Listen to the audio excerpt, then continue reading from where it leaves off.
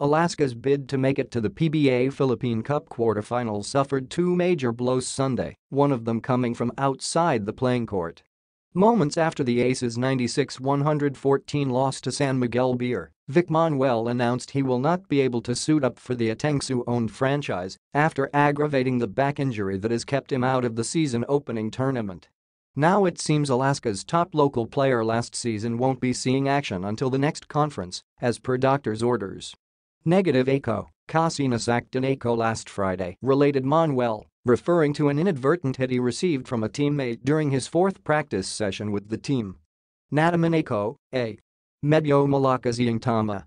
Kaya iyung quarterfinals, negative na iyon, added the muscular forward. Mukhang next conference na lang. The loss dropped Alaska to a 4-6 record and in danger of being forced out of the top 8 teams advancing to the next round. The Aces must win their last ELIMS assignment against Northport Wednesday to entertain thoughts of qualifying for the quarterfinals. Manuel, who averaged 16 points and almost 5 rebounds in 50 games as a reliever last season, surely could have helped. But fate had other plans. Saying, "Okay na sana ako, Natamaan pa," rude Manuel, who underwent surgery during the off-season. Masakit, a. Alam mo iyung parang yun among injury? Nahihirapan akong yumuko.